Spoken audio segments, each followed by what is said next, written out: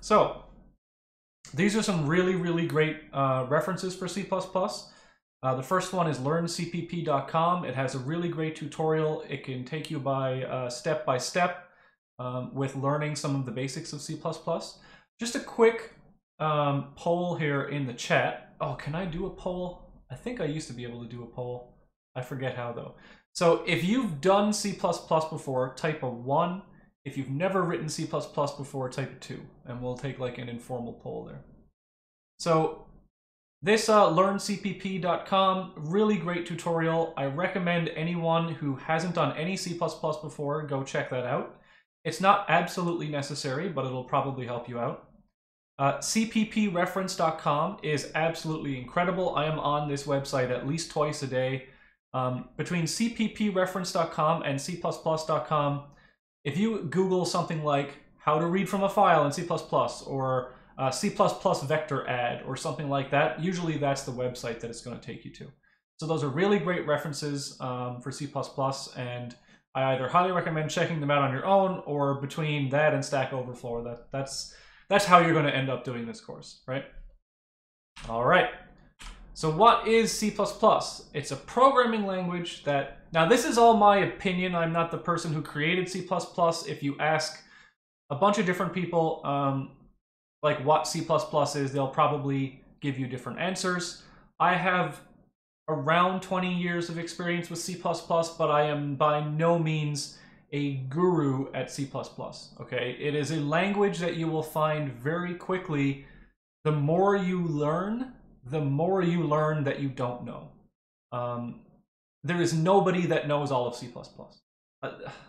It's very difficult, at least, to learn all of C++. And there's no practical reason to learn all of C++ either. We are going to get by in this course with a very small subset of C++. So don't worry if you've heard that it's really hard to learn. We're not going to be learning the parts that are very hard to learn. So it focuses on two main things, functionality and runtime speed, okay? So if you need to write a program that is very performant, I would suggest C++ for that. People, you know, oftentimes they get into these sort of religious debates about what the best programming language is.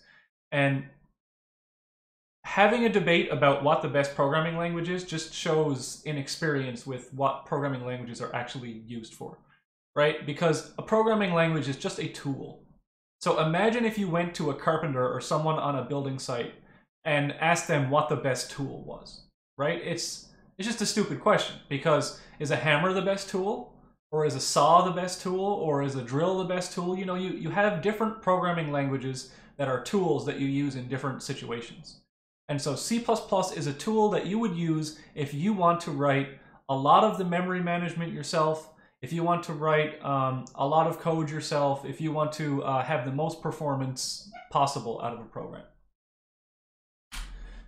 So C++ is a compiled language. So I would say, some people would say that it's a low-level language, but I would consider a low-level language to be something like assembly.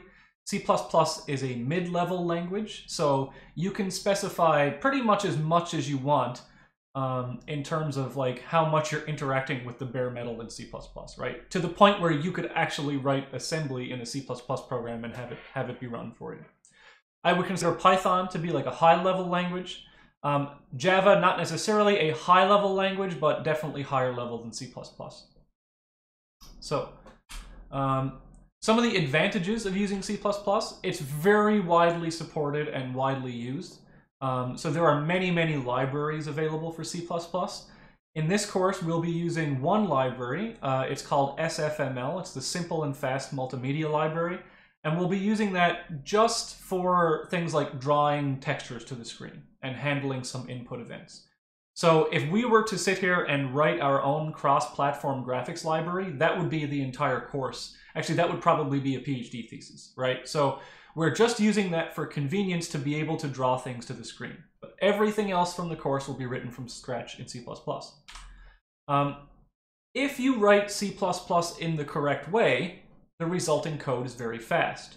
But if you write it in an incorrect way, the same code written in C++ could actually be slower than in a programming language like Java. And so we're going to see why that is, things like passing by value versus reference and how you allocate things and using the heap versus the stack. If you write it correctly, it will be very fast. The syntax is very similar to Java in comparison to some other languages.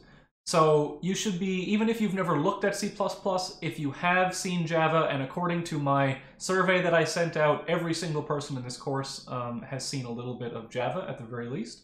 And so the syntax of things like declaring classes and things like that is quite similar. It's not exactly the same, but we'll go over some examples of that today.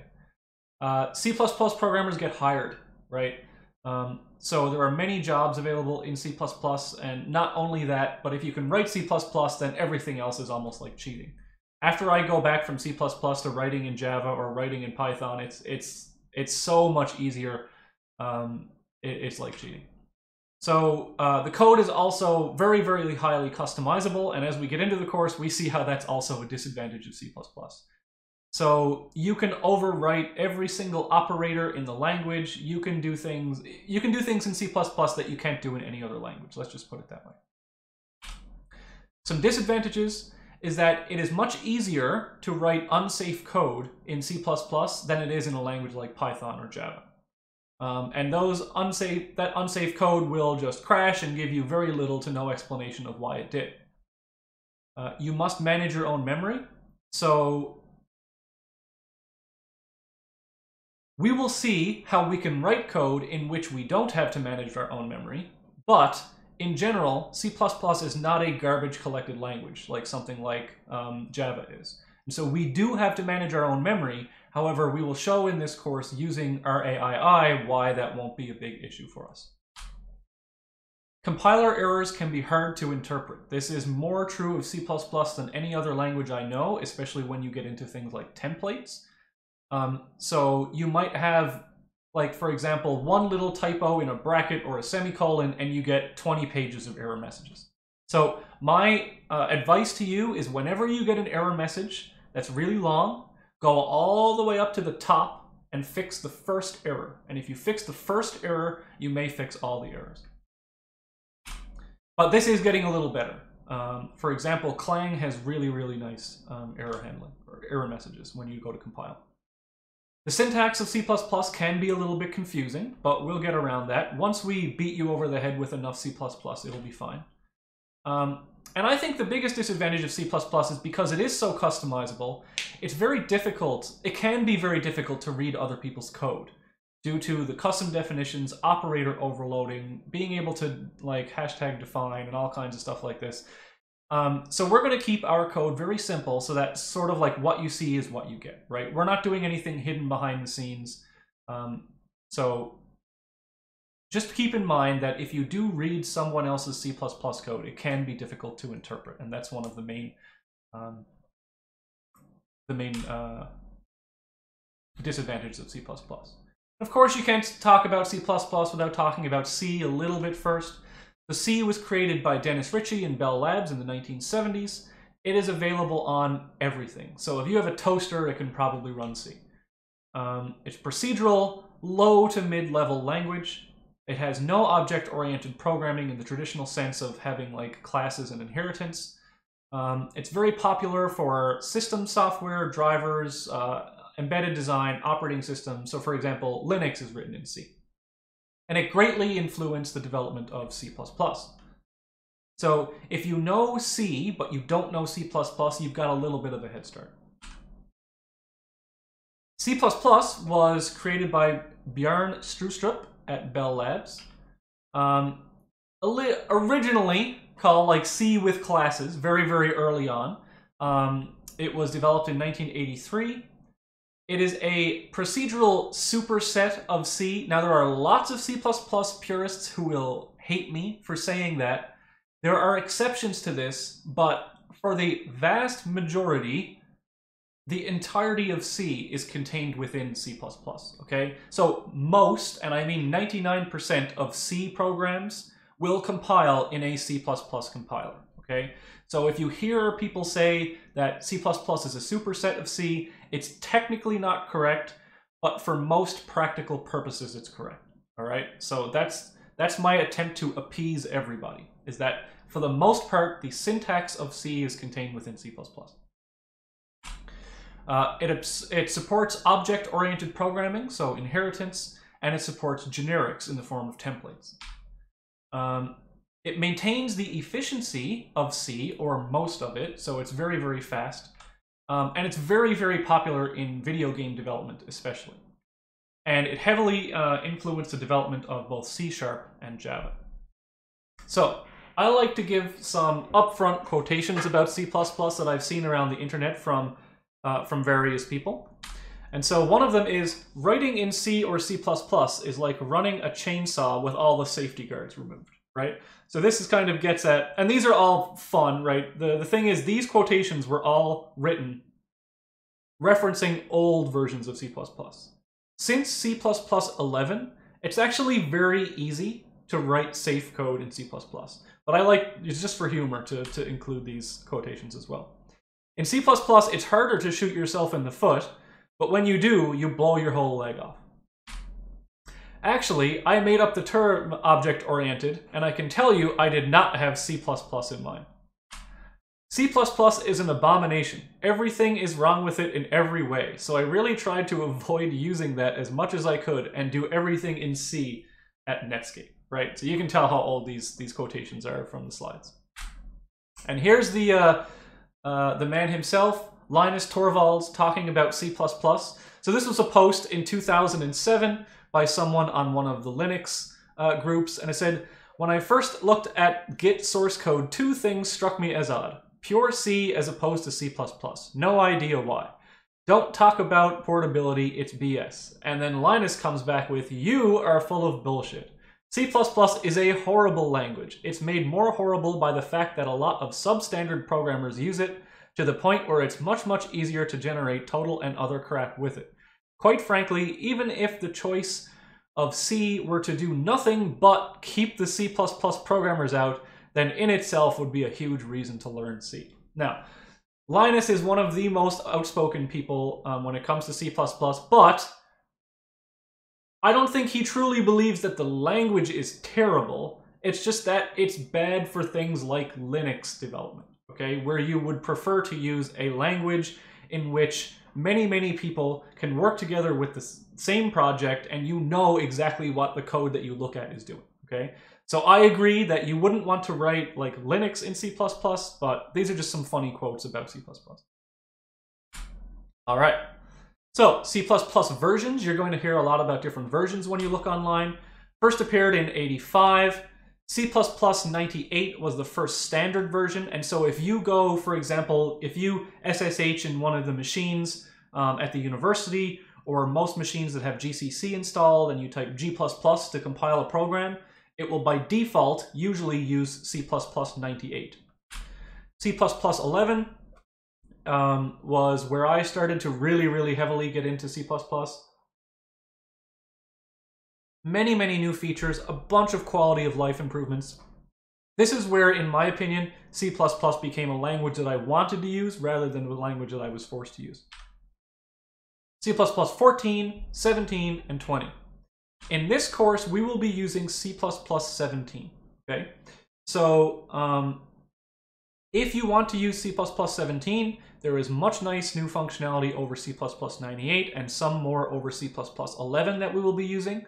But the stuff that is new in C++ 17 that isn't in C++ 11, we will only be using like 0.5% of that new stuff. In fact, I think there's only 2 or 3 things that we're going to be using that are in C++ 17 rather than C++ 11.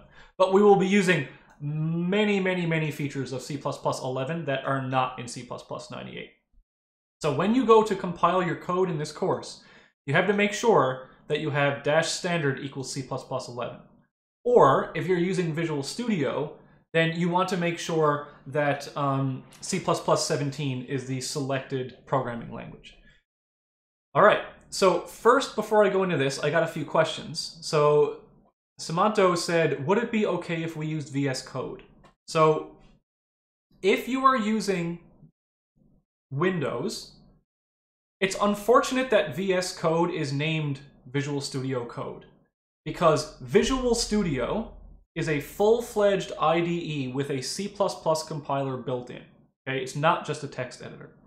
Visual Studio Code is essentially a glorified text editor that allows integration of other things. So yes, it is an IDE, but Visual Studio Code does not have a built-in compiler. So if you are using Windows, do not use Visual Studio Code. Use Visual Studio 2019, as I have said in the instructions for this course. So if you haven't set things up yet, I recommend going to the course website. On the course website, under Assignments, there's a setup text file. Read that and set it up that way.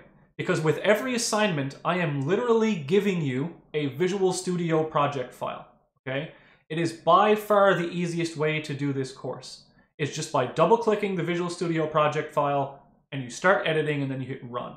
It's, in my opinion, Visual Studio is the reason I still use Windows. It's an excellent, excellent IDE.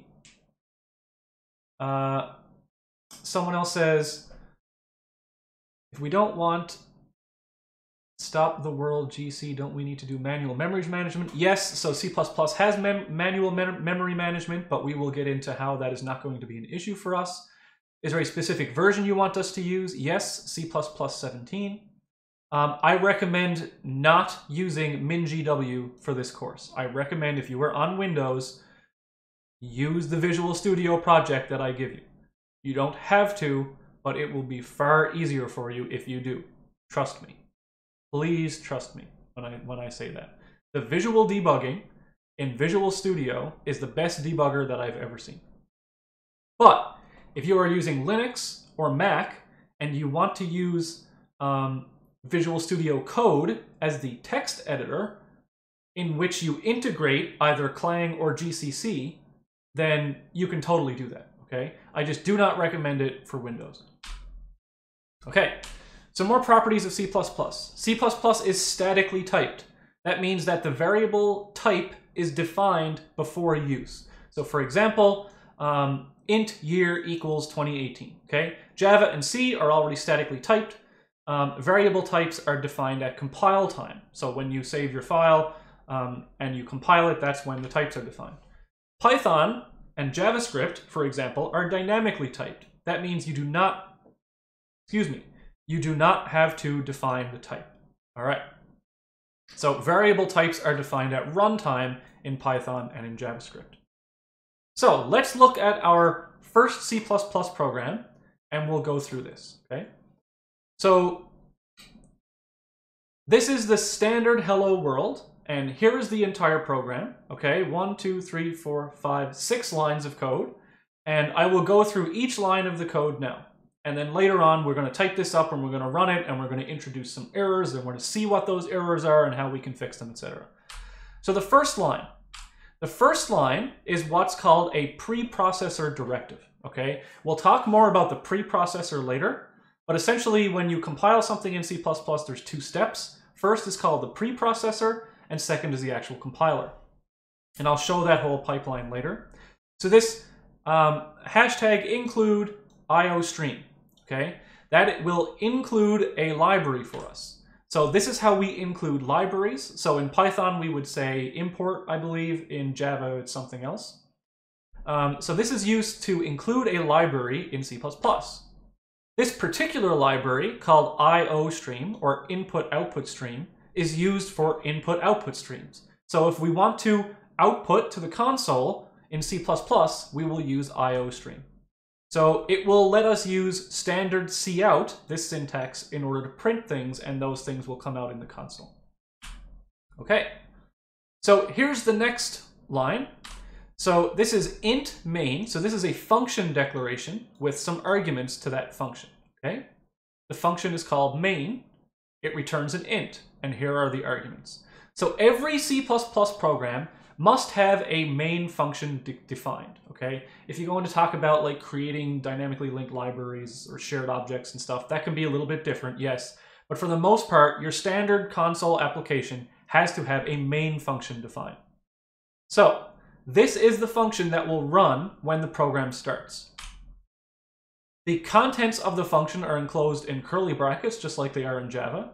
And the main function has an int return type, okay? So the int return type, whatever you return from main, is actually the type that gets returned to the console for the purposes of saying whether or not your program terminated successfully. So if you return a 0 from main, it means, hey, everything went fine. If you return anything but a 0, then your console interprets that as an error code, right? So you can return -1, and then whatever called your program can interpret that -1 however you want.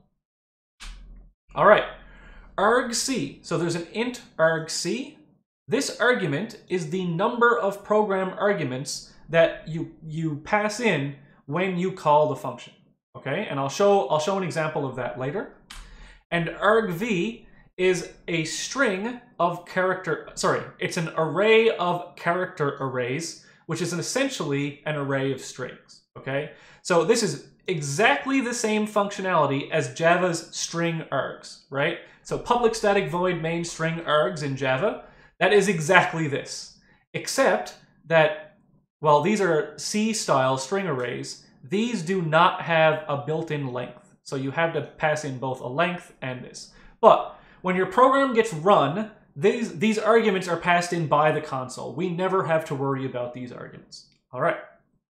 The next line of the program. Standard cout hello world, okay? So this line prints the string hello world, exclamation point, and then a new line to the console. Standard is a namespace. So this is where the differences with Java start to come in, okay? So you know in Java you said, what is it, system.out.print line? Like, so the system library has an out object that you print line on, okay? So just like there are libraries built into Java, standard is a namespace. So that's the namespace, and we'll talk about that a bit later. And instead of calling like system.out, this is standard : cout, okay? So this is like the dot in Java. So standard is a namespace that contains the cout output stream. This right here, if you've never used C++, you've never seen this before, that's the double left angle operator. I call it the pipe operator, and it pipes inwards, okay? So if you look at the direction that these arrows are facing, you're essentially sending this string this way into the cout stream, okay? Anything that gets sent into cout gets printed to the screen.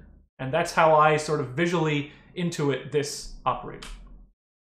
It can be used to print any base C++ type, and each C++ statement must end in a semicolon. All right, C++ is case sensitive, so you have to be careful about case sensitivity. The only case where C++ is not case sensitive, it is case sensitive as a language. However, if you include a file in Windows, the Windows file manager is not case sensitive, okay? So if I say include myclass.h in C++, the myclass.h, that's not case sensitive when the Windows compiler goes to run it, but it would be in Linux. So that's the only case, and it's just because Windows is stupid with that. I really wish Windows was case sensitive. All right. So the last part is return 0. Main has a return type of int. You return 0 if a program ran to a normal end.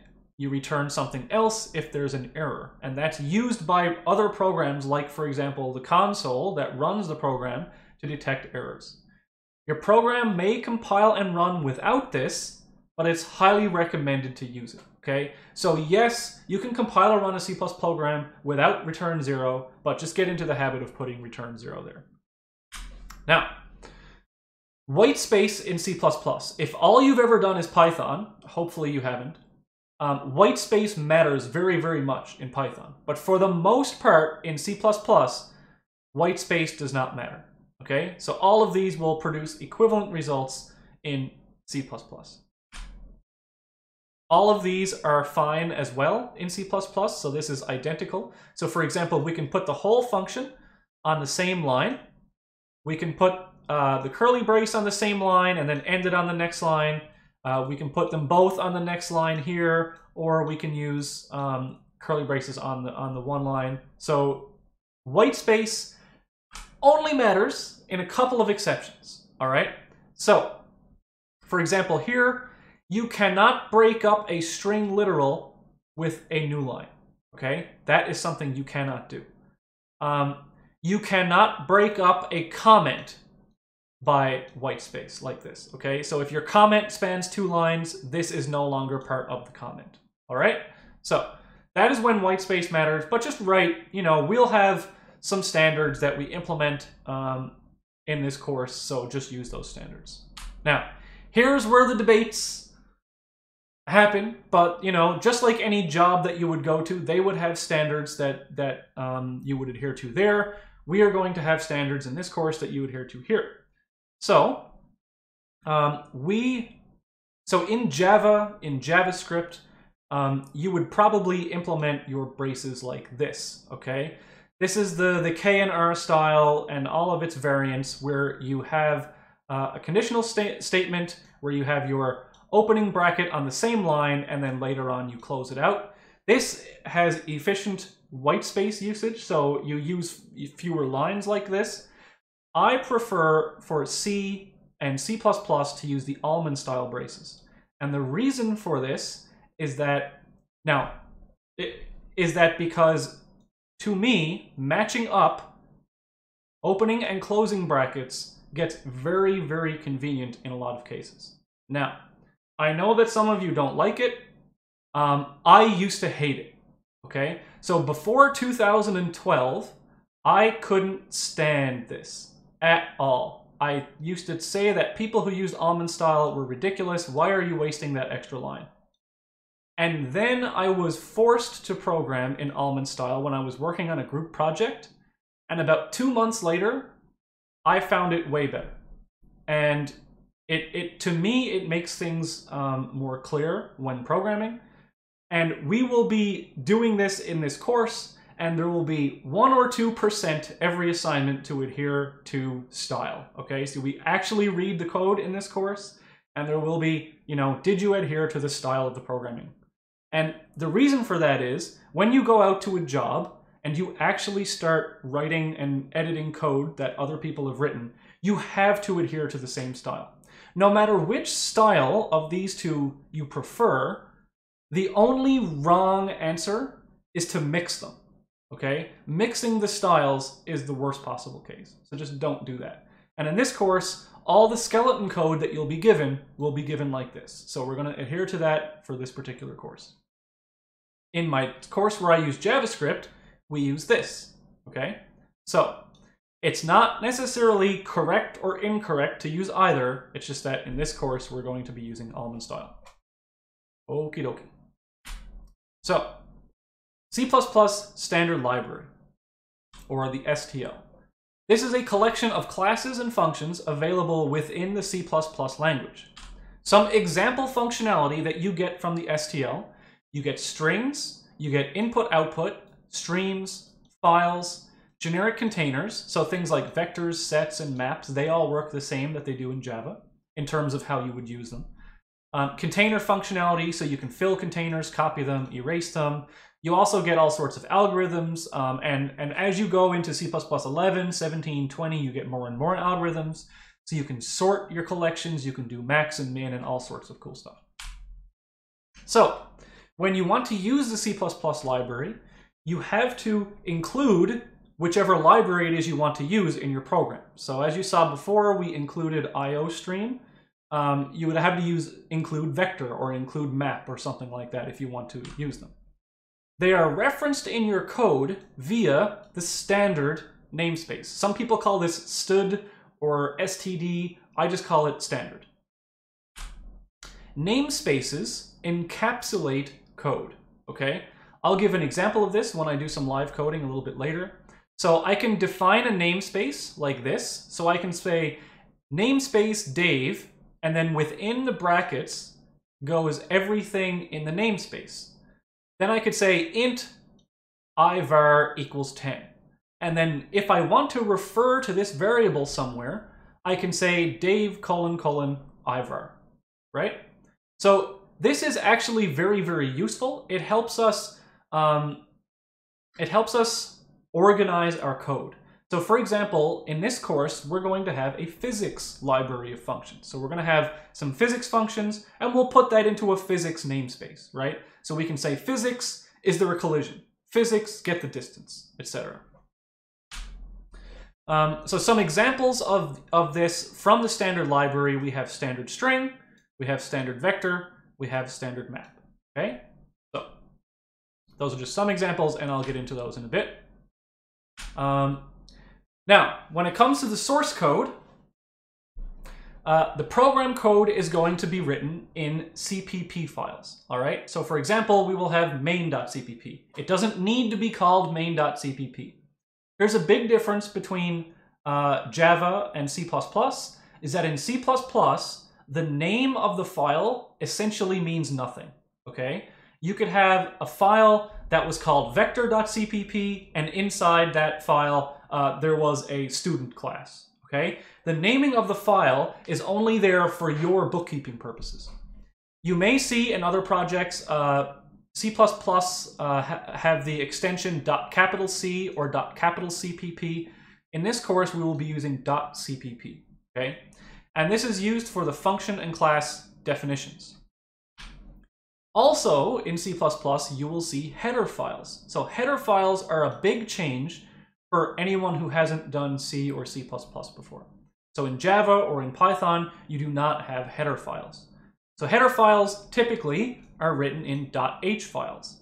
So you might see something like math.h or myclass.h, and this is used for function and class declarations. And I'll get into all of that probably a little bit more the next class, but in the first two classes, we'll cover all of this stuff. So, before we get into actually writing it, the last thing we need to know is how you actually compile a C++ program. The C++ programs are compiled into binary executable files that are run directly by the CPU, okay? So this is different from Java. In Java, you have a virtual machine, so the Java virtual machine, or JVM. You have a .java file. And when you type javac to compile your Java file, it gets compiled into a .class file. So that .class file is not run directly by the operating system. It is run by the Java virtual machine. Okay, so there's one step in between your program that's compiled in Java and the actual hardware. And there's a little bit of speed loss there. Okay, I think it's on average between like 5 and 10% for most types of programs. So there's no virtual machine in C++ like Java. If you take a program that was compiled on one operating system or one particular processor, it may not work on another operating system or processor, okay? Because it's the actual code that machine runs. There's no interpreter like in Python. So in Python, you don't have to actually compile your code. In JavaScript, you don't have to compile your code. It's interpreted, okay?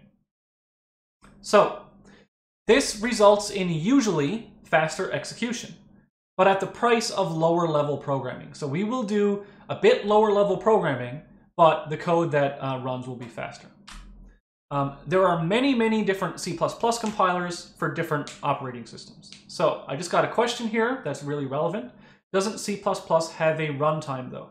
So yes, you may have seen things like the Visual Studio runtime. And what that is, it's, for example, a collection of dynamically linked libraries that your program can call. So for example, if you used Visual Studio 2019 to compile your program, then Visual Studio 2019's libraries have to be installed on a machine for it to be able to run. So, for example, the STL will be contained in there, right? So if you use things like standard string, all of those libraries aren't compiled statically within your program, right? They all live in the runtime libraries that are on your system. And so, but it's not a virtual machine like Java. It's just a collection of libraries that are external to your program that your code can use. Okie dokie. So, the C++ compilation process, in theory, is complicated, but in practice is simple, okay? So, step 1. Your source and header files are run through the preprocessor. Actually, you know what? Before I do this, let's Oh no, I do want to go through this first. Okay, so step one, the source and header files are run through the preprocessor. So here you have some header files, you have some source files, and you run them through the preprocessor. And what happens is, if there are any syntax errors or errors for the preprocessor side of things, like for example, if you said, hey, go include this file, but the file doesn't exist, that will create an error at the time of the preprocessing, okay? Next, the preprocessor outputs an expanded source file. So the preprocessor essentially takes all of your files that are code and combines them into an expanded source file. That output is then run through the compiler, the actual C++ compiler. If the compiler has any errors, for example, if you missed a semicolon or if you tried to call a function that doesn't exist, then the compiler will throw an error at that stage, okay?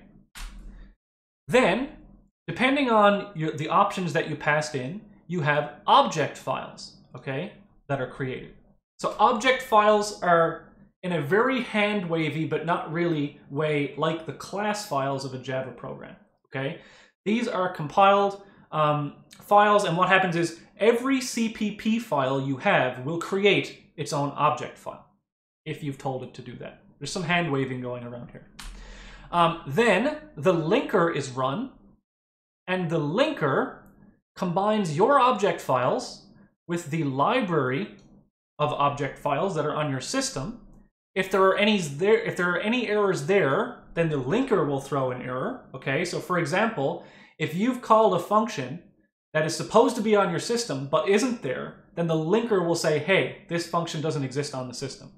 And then that will produce an executable file, and that executable file will be able to run.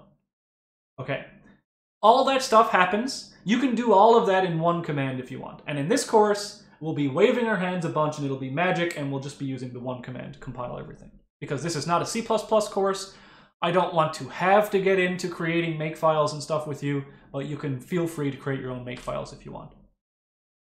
So there are several C++ compilers. So for example, if you're on Linux or a Mac, there's a GNU C compiler, or GCC. The command that you would run to compile C++ is G++.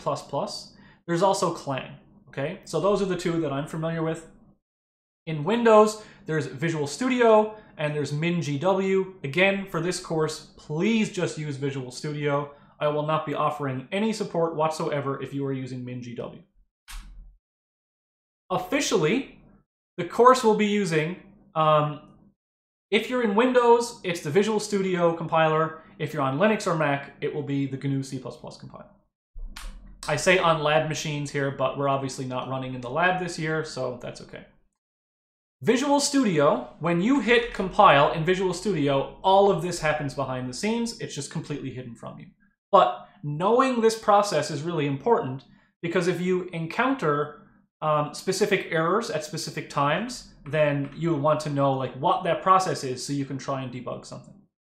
Like for example, you really want to know the difference between a linker error and a compiler error, because how you fix those two errors are completely different. And that's what I just said. All right, so we have some program written in myprogram.c. Why did I say C? I'm going to fix this to be .cpp. Just give me a second.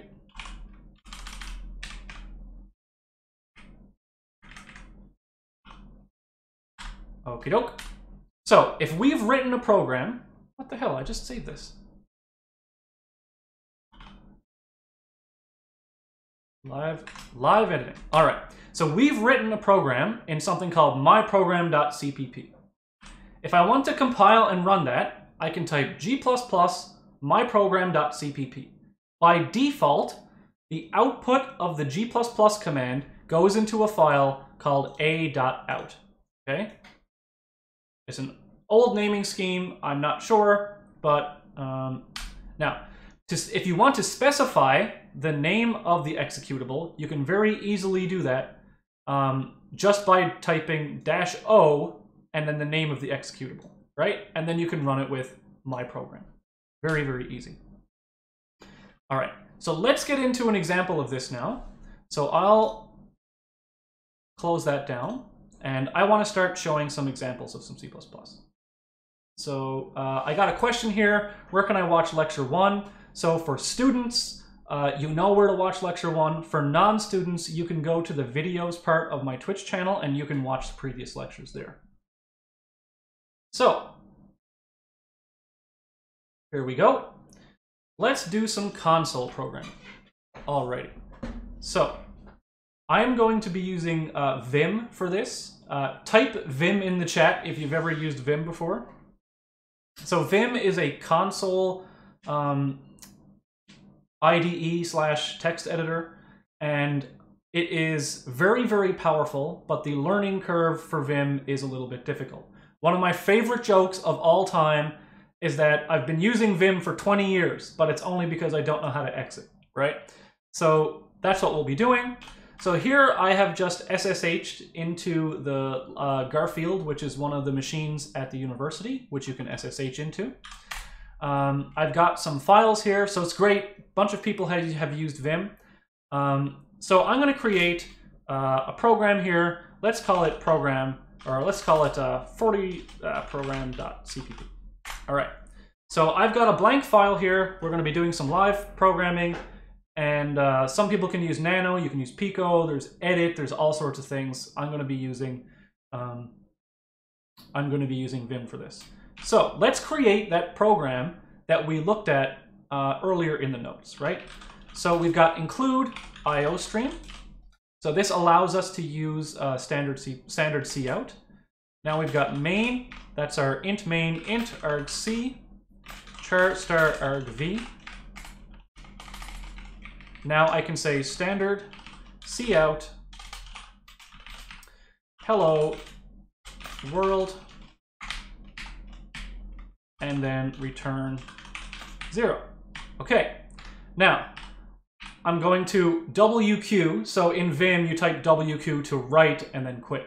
Okay, so if I look here, now I've got my program program.cpp. I'm going to remove test.cpp and remove a.out.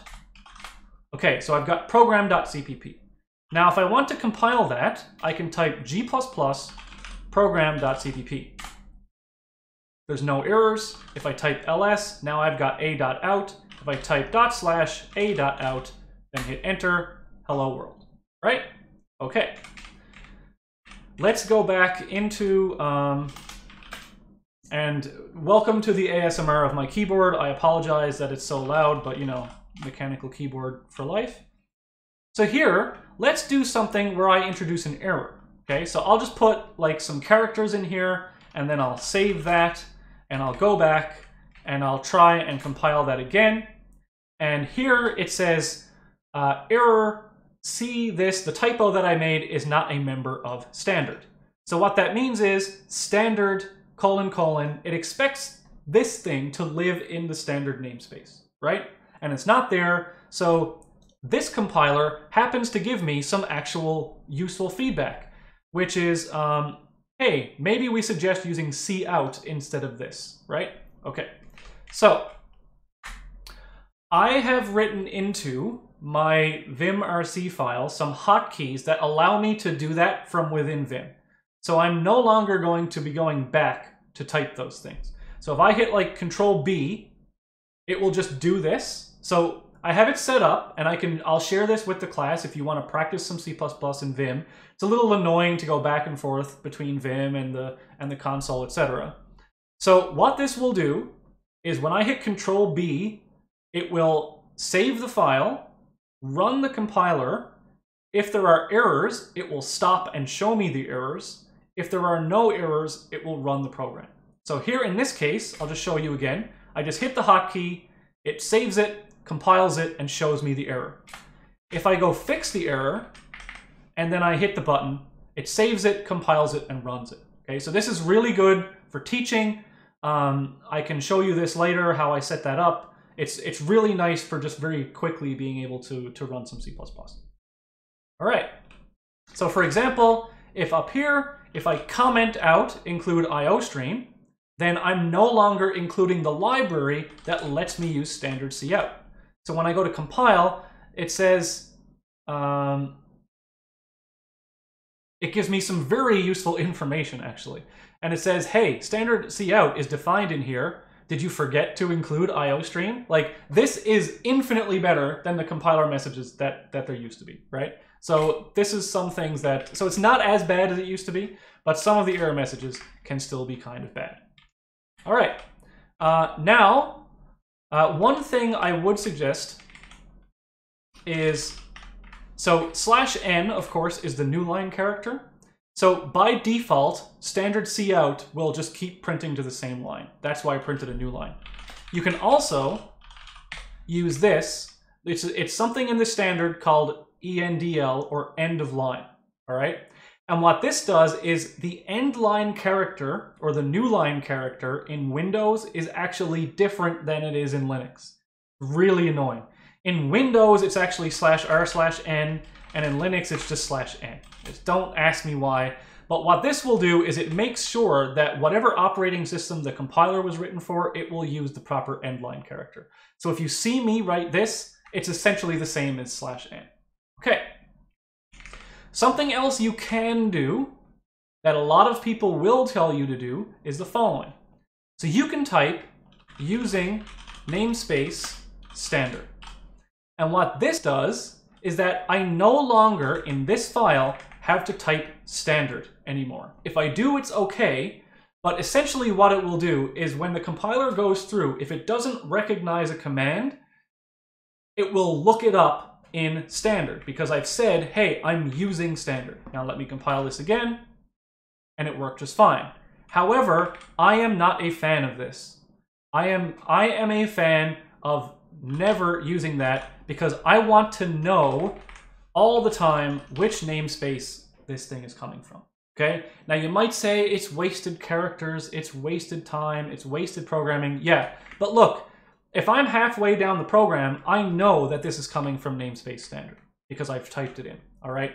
So we will be typing standard vector, right? We will be typing that. I'm not using namespace standard in this course. If you put using namespace standard in your assignment, especially in a header file, which you never do ever put using namespace standard in a header file, that's marks taken off. Okay, this is a programming course, not a do whatever you want course. Excuse me. All right. So let's do something interesting now. We've got an integer. This is my int equals 10. Or let's do my age, right? My age, 37. Int added equals 20.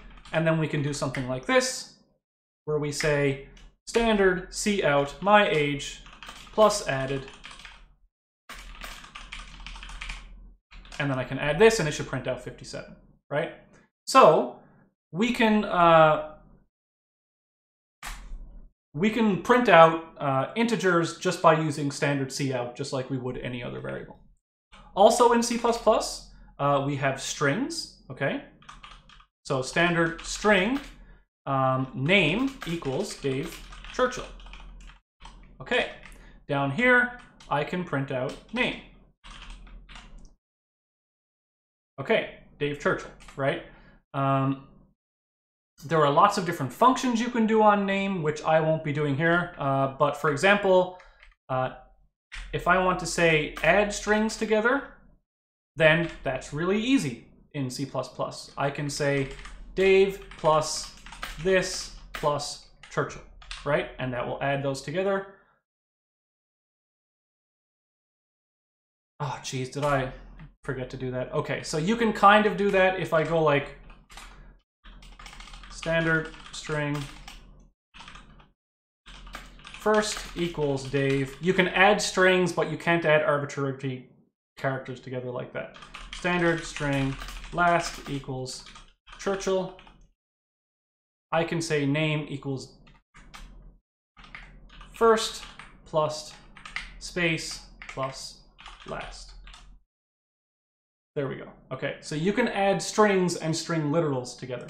What I mean by a string literal, if I actually type the thing in quotation marks, that is a string literal. If I have a standard string, that is a C++ string. Okie doke. Now, let me refer to my notes to see what I was going to do. All right, so that's like the basic printing of variables and stuff like that. Let's write a class now, okay? So, oh, actually, let's write a function. So I'm gonna write a function. Why does this look different? All right. That T looks a little strange to me, I don't know why. So we're gonna have a function here, and this function is gonna be getNumber. And this function is going to return 42, right? Of course, because it's the key to the universe and everything. So getNumber. So what will this program return?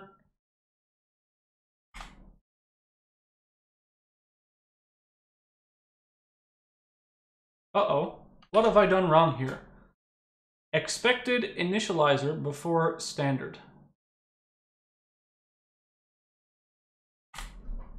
Oh, I see. I forgot my opening curly brace. All right, I knew I wasn't that bad. Okay, so this will print out 42. So just like Java, just like JavaScript, just like Python, I can put function calls in here. Now, here is the difference, one of the main differences between C++ and Java. So I'm going to grab this function, and I'm going to put it down here. Okay? The C++ compiler works from top to bottom. If I ever try and call a function that I haven't seen yet, it will be an error. Okay? Unlike Java, where you can define things after they're used, etc. Now, the only exception to this is class functions, but we'll talk about that later.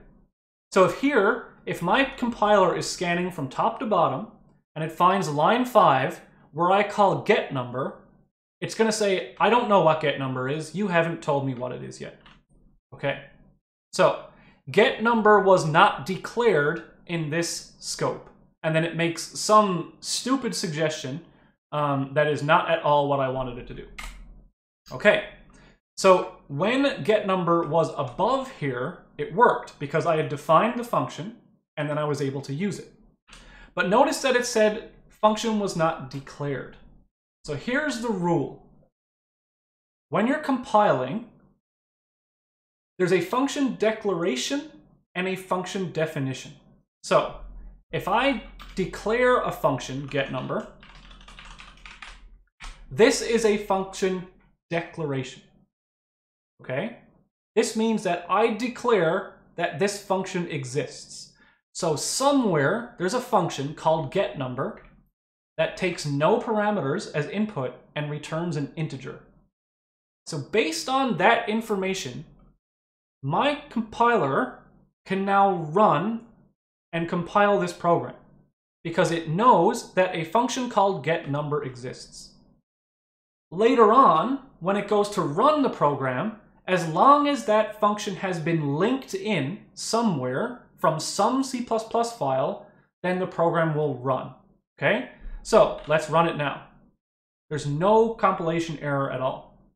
But if down here, if I had, say, not written this, what would the error message be here?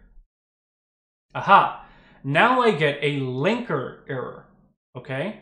So this is where you need to know why the difference between the compiler and the linker.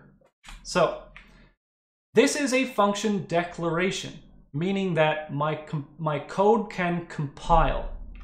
When my code goes to run, it will try and find the function getNumber. Sorry, when my code goes to be linked, it will try and find somewhere in all of the object files that are being linked the function definition for getNumber. And the definition includes the actual workings of the code. So here, the linker is being run, and it says, so if you see the message here, you see it says LD. LD is the linker program. And it says undefined reference to getNumber. So getNumber has been declared, but it can't link because it hasn't been defined. So the compiler needs declarations and the linker needs definitions.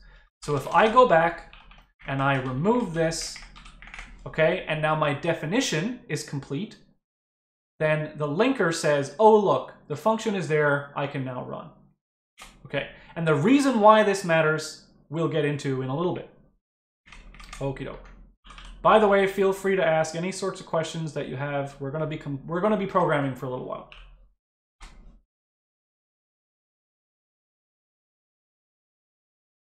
And the good thing is I can make the lecture as long as I want and program for as long as I want. And I really like programming, so let's keep doing that for a bit. So now let's make a class. I'm going to make my own class. I'm going to call this class student. So I say class student. Okay? Very important. A class definition ends with a semicolon. I've made that mistake about 1,000 times. Now, inside a class, you know how in Java you have to say like public static void mains or private add something or public whatever before a function? In C++, you don't declare that on every function. You declare like groups of things. So in here, I can say private, and then anything after this will be a private thing. I can declare public, and anything after that will be public.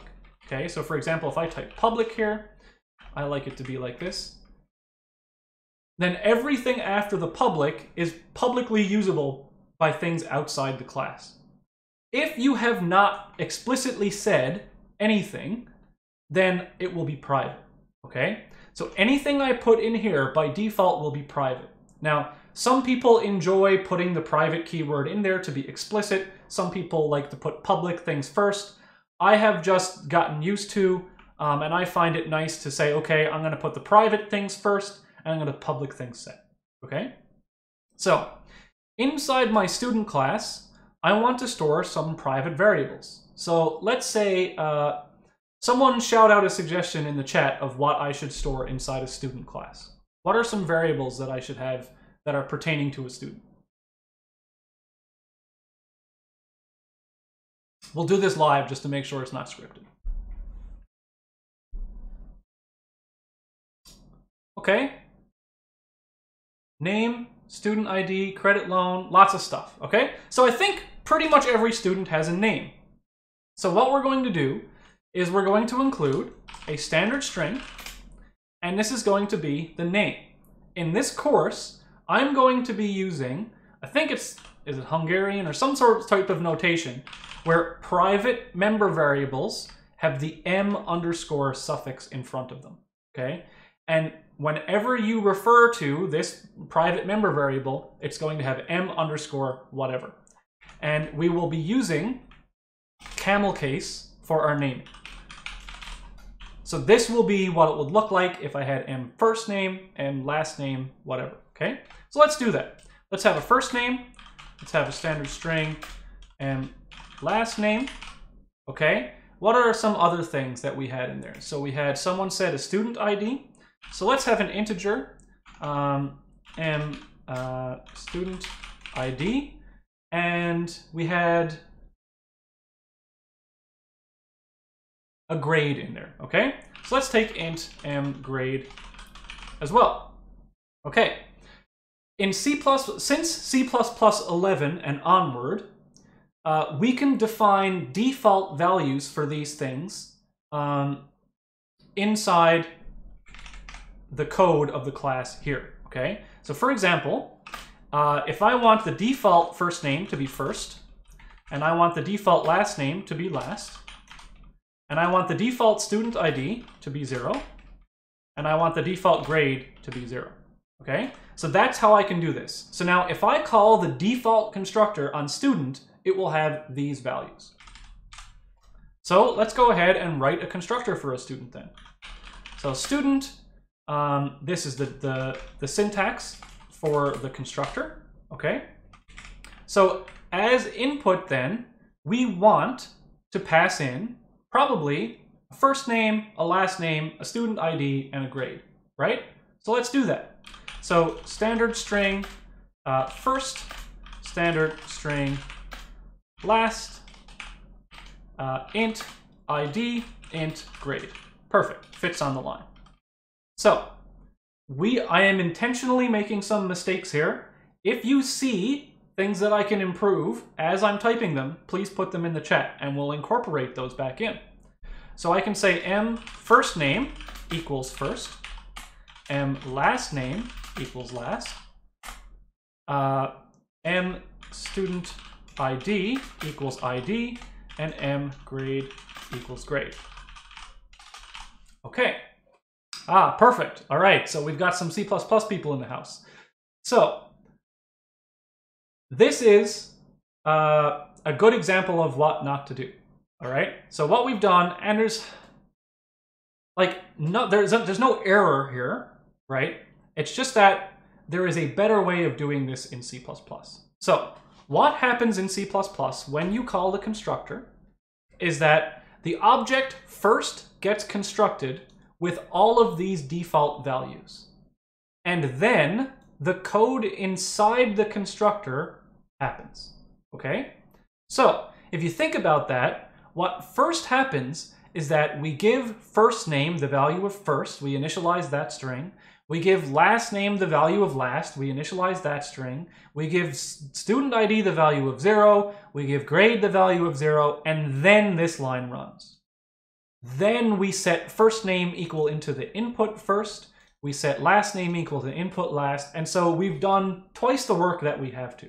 We've set up the default stuff, and then we've overwritten it. So there's a way that you can get around that in C++ by something called an initializer list. So what this will do, and the syntax for that is this,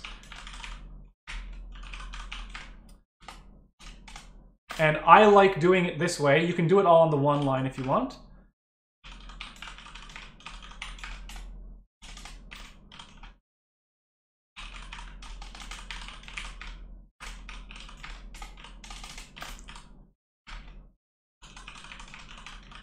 Okay, so what this does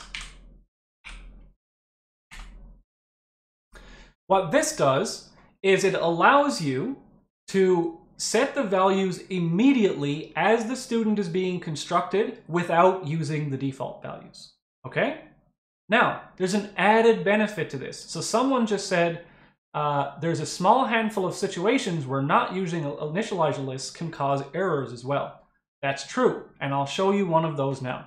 So, let's say that we know for sure that a student's student ID will never change, okay? Actually, let me compile this first, make sure I haven't, okay? So, I'm gonna delete this. So, let's just delete that line. So, no compilation errors right now. Let's make a student, okay? Student S, and then we'll pass in Dave Churchill.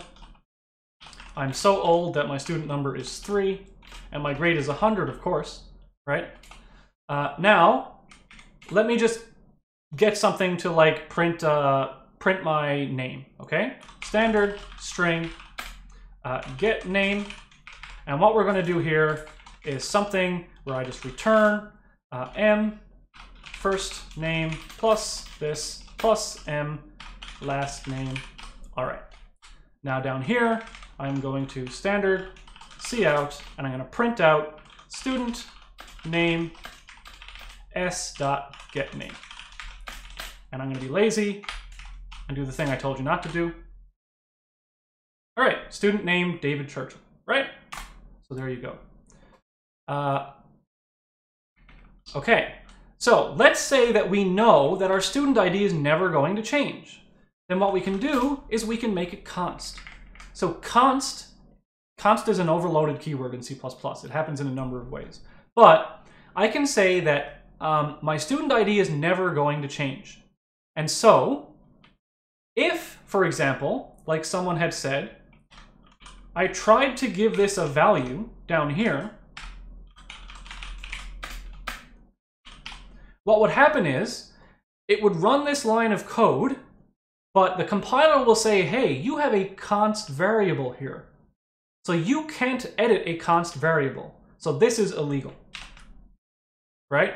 So assignment of read-only member m student ID. So the only way that you can set const member variables in C++ via inputs is is via an initializer list. And that's because it sets it up right away without having to do that actual assignment, okay? So if you have const, if all these are const, then you need to do it in an initializer list, but not only that, initializer lists are also faster. Can anyone else tell me another bad practice that I'm doing here? Because there's a very bad practice that I'm doing. When doing initializer lists, what's the difference between using the curly brackets and round? Well, you can only use the round ones as far as I can tell. I don't think this is a thing that will work. Oh, it will. Okay. Honestly, I don't know. I've never seen that, and that's the first time in many, many years that I've ever heard of someone using that. So that's a new one to me. Okay. Here's something in C++ that's very important, and I may have it on a slide and I may not, is that everything in C++ is passed by value and not by reference, okay? So if I pass a string, if I have my declaration of this variable as just a string, then that is actually going to be passed by value. Same thing with the integers. Okay, so I'm going to put these on different. So what I want to do is I want to pass in a reference. Now, next lecture, I'm going to get into references and pointers, so don't worry about this too much. But here is what I actually want to do, is pass in a reference to these things. And actually, I don't want those to be able to change, so I'm going to pass in const references to those things. Now, we'll talk about this next class, but this is just a good practice, okay? All right. So this means I'm not copying the string whenever I do this. All right, so now we run this again. It all works. Okay. Now, let's say something we're going to be doing in this course a lot is using configuration files, all right? Okay, someone just asked, do we need a destructor?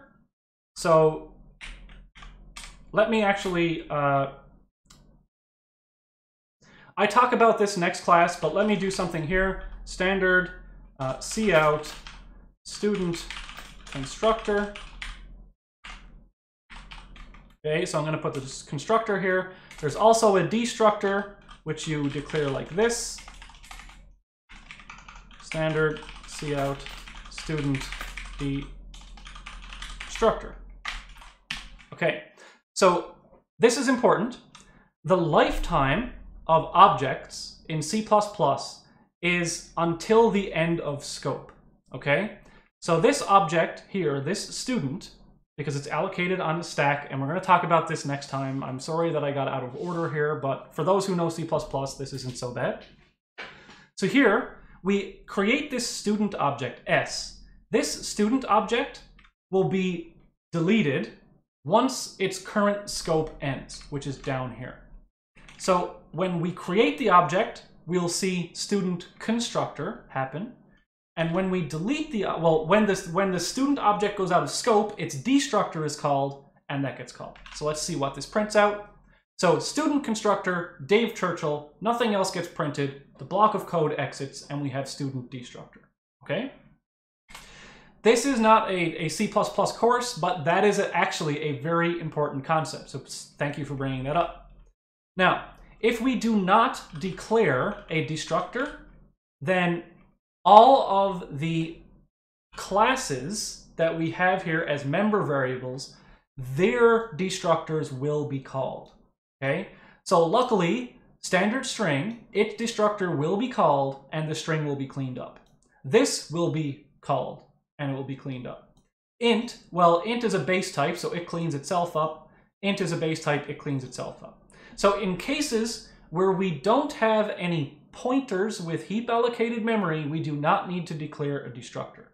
We will understand what the hell that means at the end of next class, okay? So, but thank you for the question.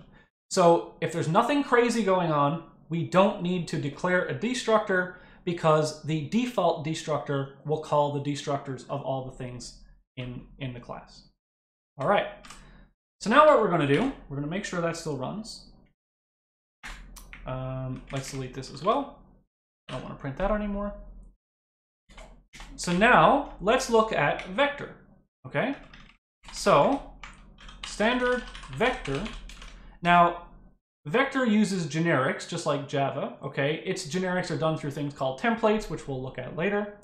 But let's say we want to have a vector of students, and I'll call this my class, okay? Oh no, not class, call it course. Can't call it class because class is a reserved keyword. So down here, what I can do is let's create two students. Let's call David Churchill and David Churchillio, and a new student ID and a new grade of 1,000 because I'm just that much better. So this is S1, this is S2. Now I can say course.pushback.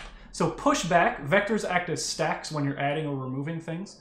So I'm going to push back S1 and course.pushback S2.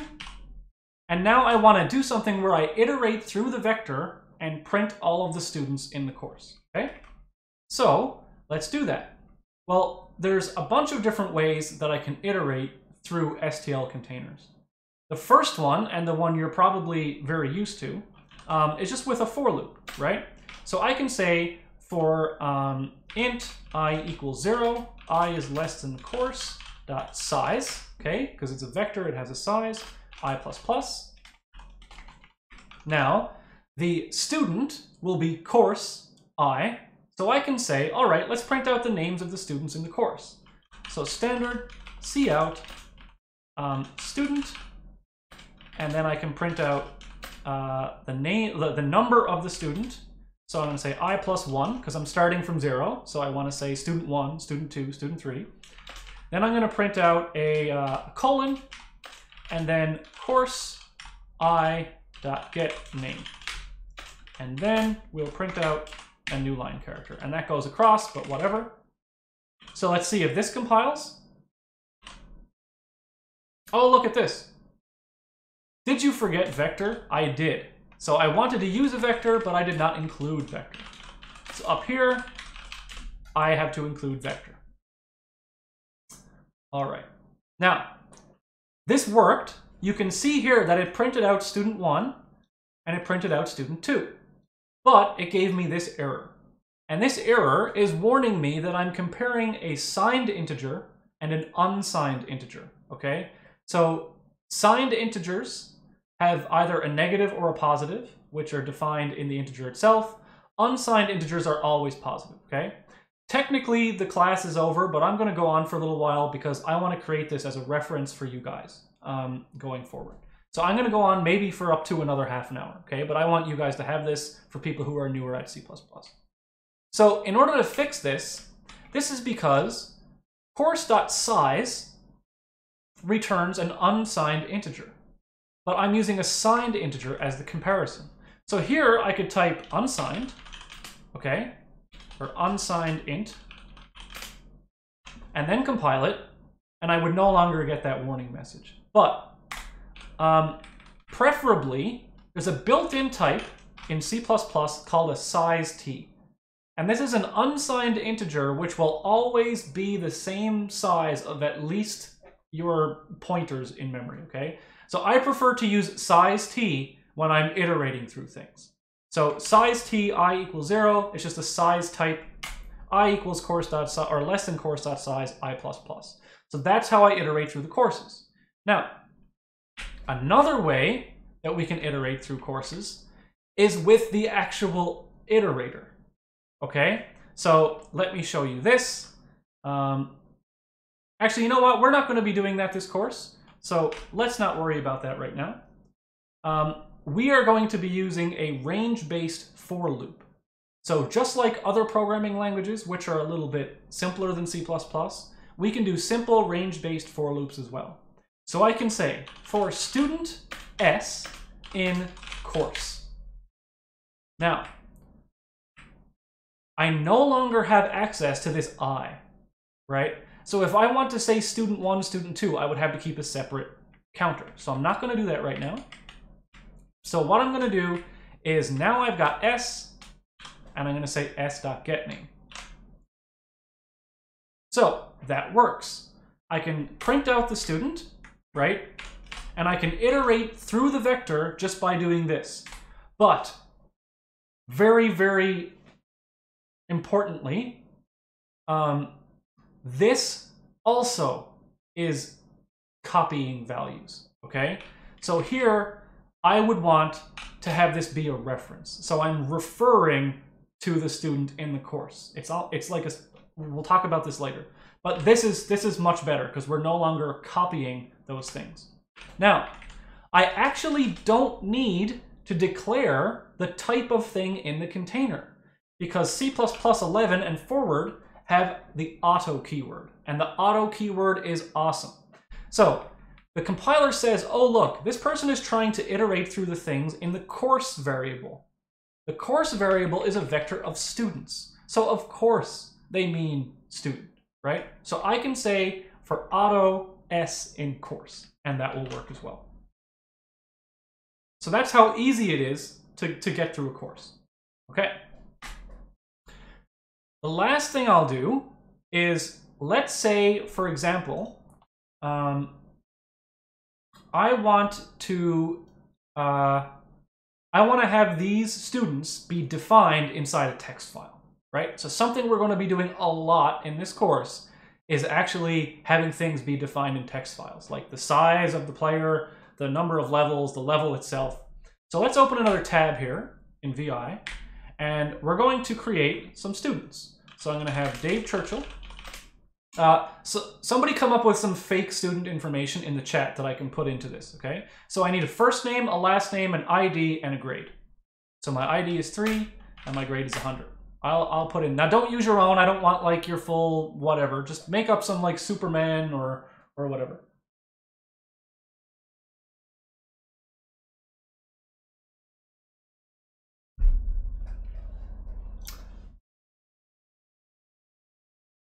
Oh, come on, someone's got to do something. John Doe, okay, there we go. John Doe 569, very clever. David Churchid for 10,000. All right. Bob Robert 9324545. And let's get a Michael Jackson in there. All right, we've got one student who may or may not be alive. Oh, and we've got a Timo John 2910. All right, so here's our thing. We're going to save this as students.txt. Okay, so we've got student.txt. Now, so I go back to my program.c, and now what I'm going to do is all this stuff, right? One of the big takeaways of this course that I want you to really take home is that wherever we are doing logic, like video game physics or like other video game systems, we want the storage of data. That's true. Well, A, don't assume their gender, but also let's get a female name in here. Davida Churchilla, and their student number is 100, and they have a grade of 420. All right, there we go. I just put names that people suggested. So what I want to do is create our own data management wherever possible. Okay, so what we're going to do is, instead of manually having a vector of students, and we'll call it a course, let's create a class. A class course, right? Okay. Now, inside this class, we are going to have a vector of students, and that's going to be called students. Okay. Now, let's have the course constructor, and we actually don't have anything we really need to do in the constructor of this course, so I'm just going to leave that on a single line like so. Or maybe I'll just put it like this, right, to make it almond style. Yes, you can have a struct if you want to, but this course will have some logic, and one of the logic parts of this course is we want to be able to load student data from a file, okay? So that's where I'm going with this. So let's have a function where this is a void function. It's not going to return anything. And this is add student. So that student, let's say we're going to take in a student object, right? Why not? Why not just take in a student object called student? And what is this going to do? Well, we've got our students vector, and all we're going to do is add this student to the end of the vector, right?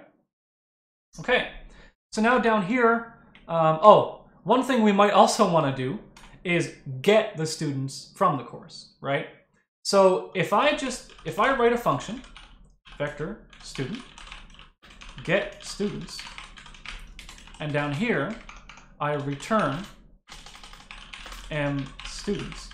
Someone tell me why that is not what I want to do. Even though it will work, why don't I want to do this? Can anyone tell me that in the chat? I'll give you like 20, 30 seconds.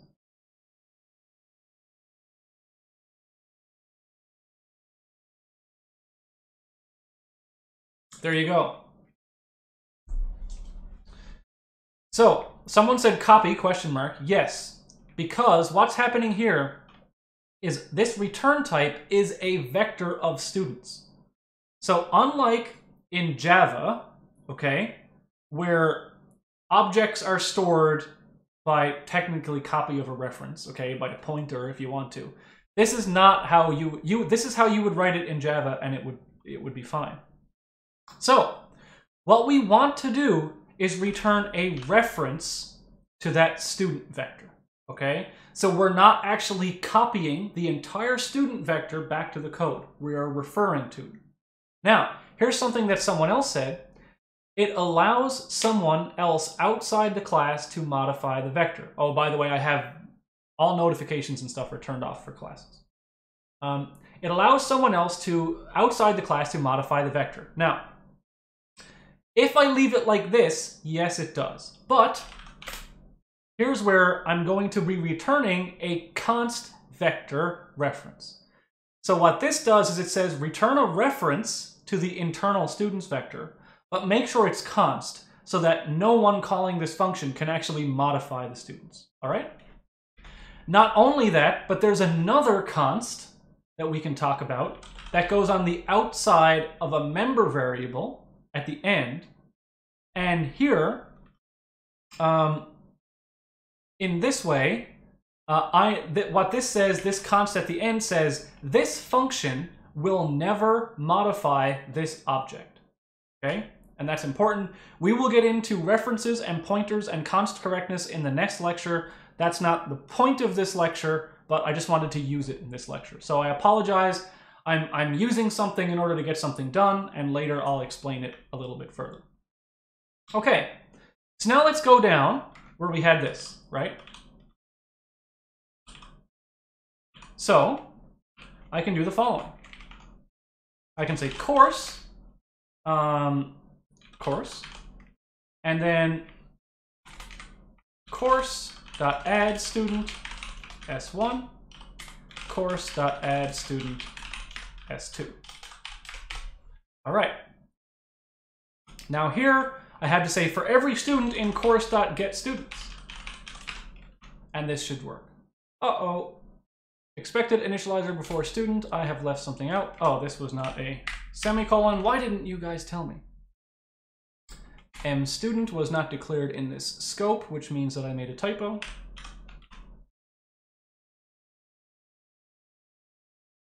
Okay, something I forgot. Since student up here is const, then this needs to be const. We'll talk about const correctness later. All right, so this works. Now, something else that I can do here to save code is that I do not need to define students on their own line. I can actually pass in students like this. Student, Dave, Churchill, 3, 100, okay? And this will work just as well.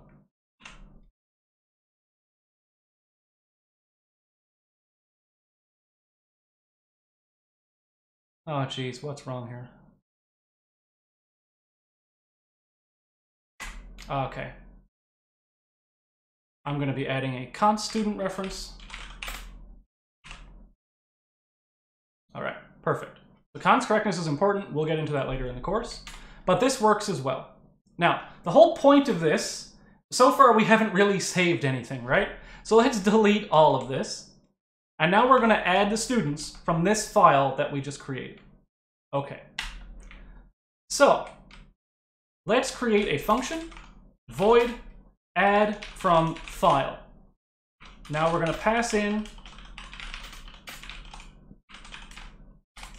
a const string reference file name. So finally, let's show you really, really simple file handling in C++, okay?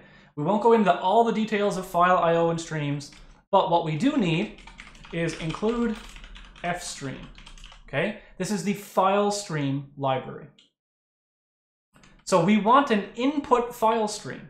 So what is that? It's a standard input fstream, input file stream. I call that fin for file in, and the constructor of that takes a file name. And that's it, okay? Now, what happens if we have, say, a variable, like a standard string, first name, last name? If we want to read in from our file stream, it's very, very easy. That pipe operator, we can use it in the opposite direction. So there's a bunch of stuff in this file stream, and I want to start putting it into variables. This is actually where C++ is way faster than Java, okay? So I can literally just say fin go right into first. So what that will do is it will look at the file, and the first token separated by whitespace in the file will be put into the first variable, okay? And then I can say fin last. Okay, so see how we have first name, last name, but next I have a 3, so I have an ID and I have a grade. So I need to set up temporary variables for those too. So I can say ID, grade. Now I can say fin, ID, fin, grade. Now what this will do is it will take the very first thing, it will take Dave, put it in first, it will take Churchill, put it in last, it will take 3, put it in ID, and it will take 100 and put it in grade. All right, so let's just try that. Standard cout first. Oh, no, actually I don't want to print that out because I want to show you how to do this in a loop, right? Now, here's the issue. If I call that, and if the first thing in the file is a string, and I try and put it into an integer, it will crash, okay? So there's all sorts of error handling stuff we could do here, but I'm not getting into that. I just want this to work, and we know the format of the thing. Not only that, but I want this to happen for each line of the file. I want to keep reading in and reading in and reading in and reading in. So what happens here, if I go back, if I do this again and say fin first, that will work because the piping operator will skip spaces and new lines. So the next token in this file is actually John. So I don't even need to go line by line. I can just go token by token, okay? So let's show you the loop that you can use to do that in C++. So we're going to use a while loop, and we're going to ask the file input stream, I want this to happen while there are still things in the file, okay? So the way you do that is fin.good. Okay, now I'm going to take these things and paste them in here. So one of the really cool things is that there's actually a shortcut to this. There's even a shorter shortcut.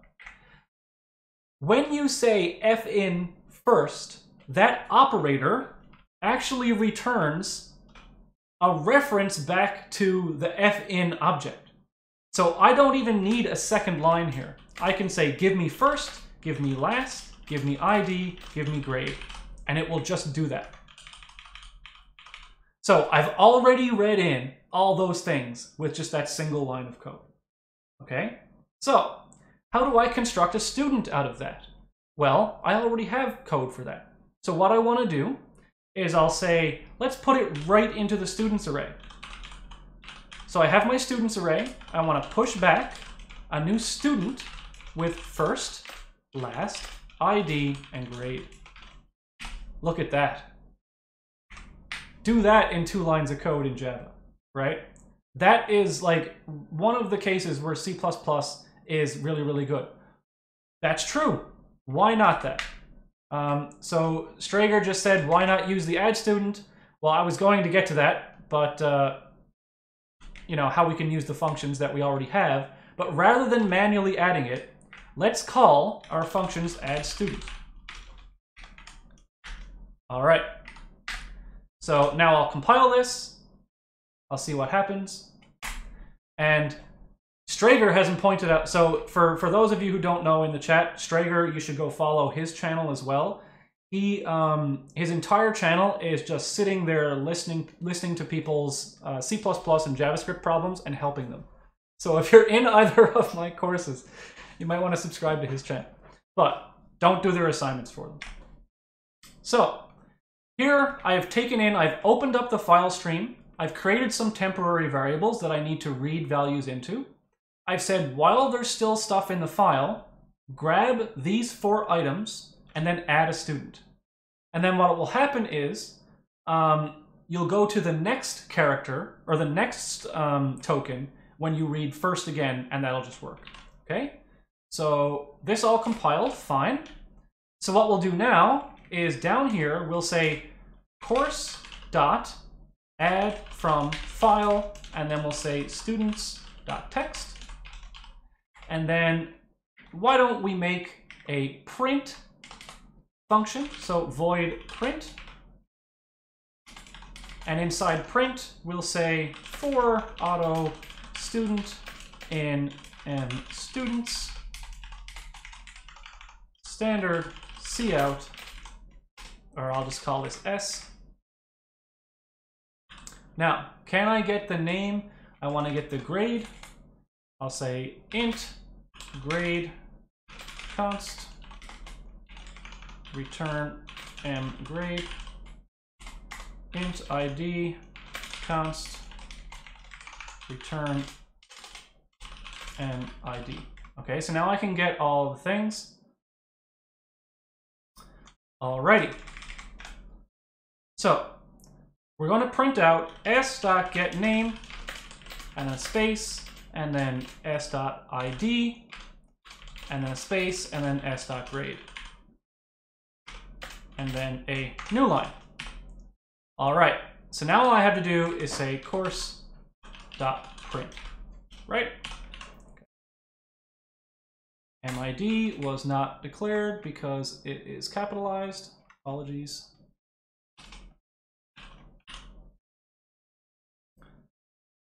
Where is that? Oh, it's mStudentID.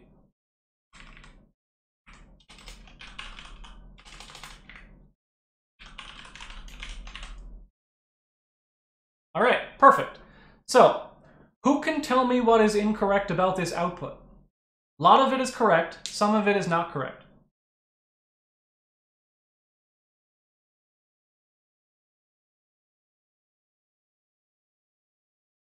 Well, I won't sit here forever, but the last line, yeah, so Nico said the last time, yeah, I can't have a possible grade of 100. The last line has been repeated, okay? And the reason for this is very technical. And it's the fact that our fin piping operator left the end of file character at the end, okay? So we need to catch that. There's 2 ways that we can do this. What you can do is the following. After you read this stuff in, you can say if fin.eof break, okay, so you have to check for EOF, and then that'll work, and it won't duplicate, all right?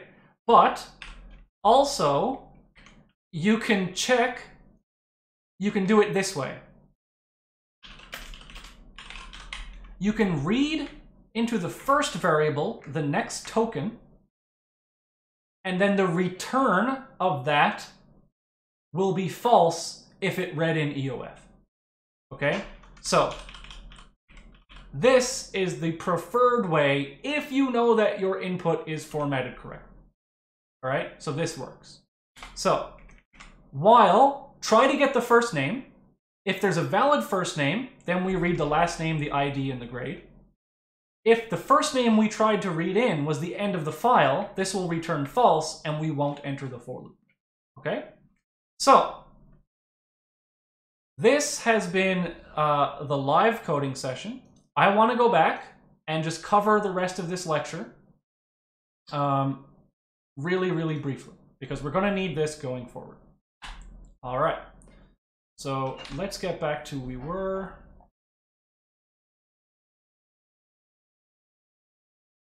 were we? I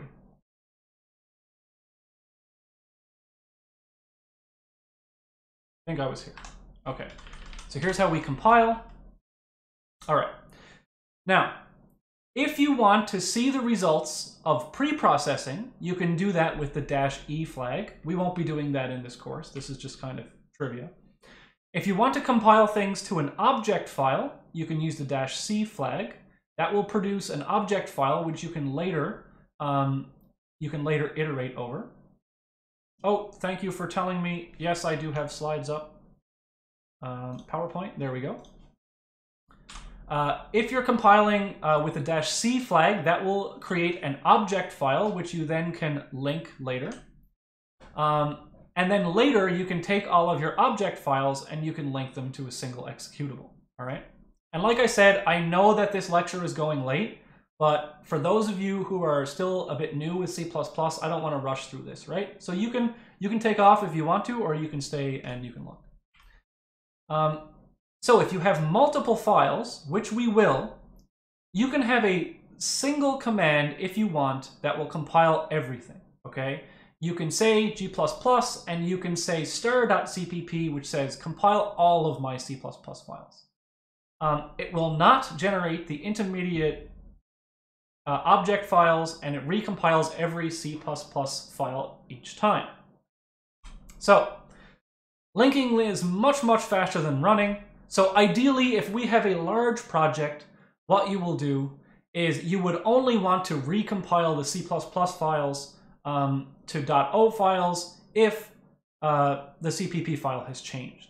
So that can be done with a make file. It's automatically done by Visual Studio, but this is sort of a lower level thing in C++ that we're not super concerned with in this course, because even if we just use that one command to compile everything, it will take like 2 seconds. So we're not going to go into that right now. I will talk about the preprocessor though. So the preprocessor runs all the specific preprocessor directives. Some of those possible directives are including a library. So that will include a library that lives somewhere in your system. You can include a specific file on your system, and I'll get into that a little bit more in the next class. You can use defines. So these are macros where you can literally find and replace text. They are very dangerous, and we want to use them as very sparingly as possible. So in C and in C++, you can literally say define 1 as 0. So wherever you type a 1, it will replace it with a 0. So it's very, very bad to do that sort of thing in practice. But it is useful in some cases. So include X with the brackets just inserts file X into there. So include myObject.h. The preprocessor literally takes the myObject.h file and just pastes it wherever that include the include command was. So if you have include myClass.h and you run it through the preprocessor and you view the preprocessor output, the entirety of myObject.h will actually be there pasted into it. So this is the entire compilation process. Again, I won't go over all the steps again. So why do we want to separate C++ files and H files? Okay, so the C++ class code is often separated into H files, those are header files, and CPP files, or implementation files, or definition files. Again, I showed this before, but a declaration essentially says that a function exists, and this is how you use the function. So for example, int sum, it says it's going to return an int, the function is called sum, it's going to take in 2 integer arguments, x and y. And that's it. It doesn't give any definition. That's a declaration. In a definition, you have the actual code that carries out the function. Okay? I see... Yeah, Strager is giving me some hints here, but I'm not going to be able to follow those along with the slides. So definition, here we actually have the code. So here is the whole thing.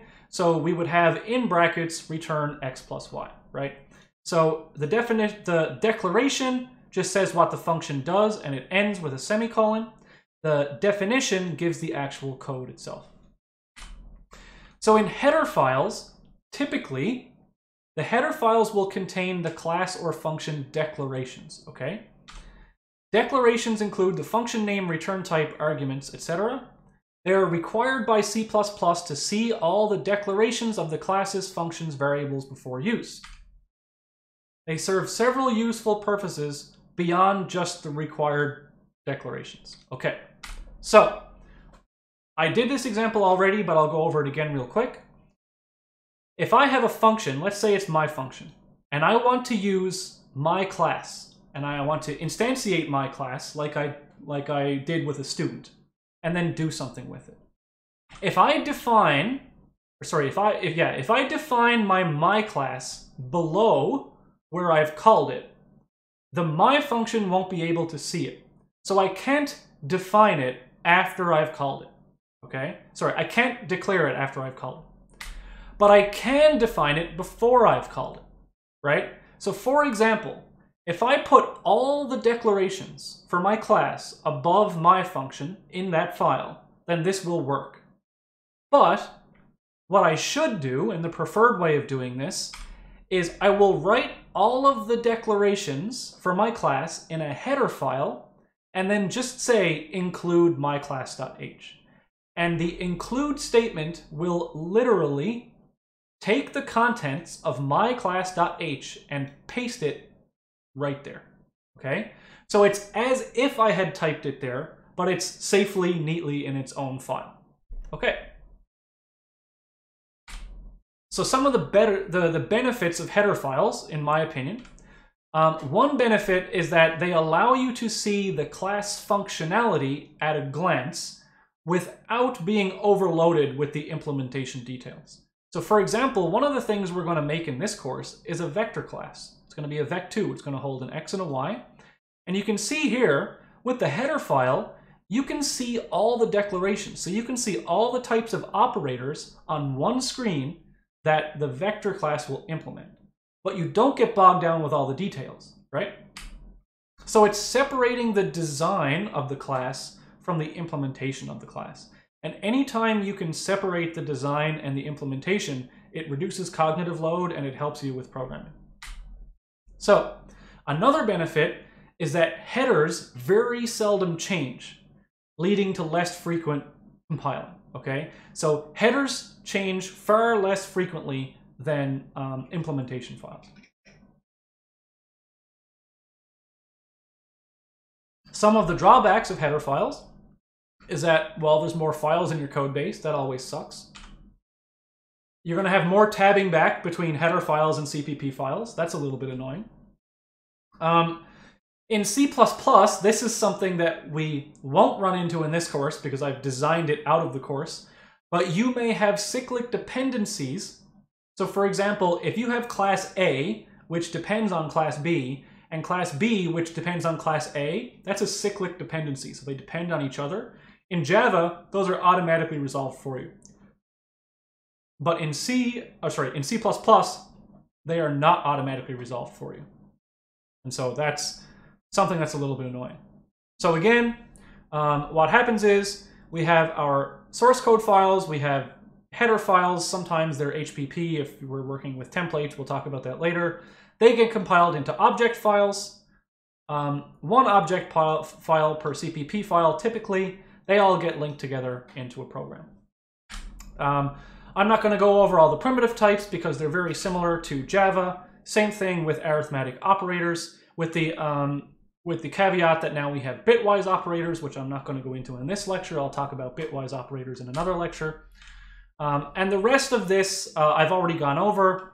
Functions, classes, class constructor, initializer lists, destructor, STL containers, some sample syntax. I've already gone over this in the live coding, but I wanted this to be in the PDF file for you as well.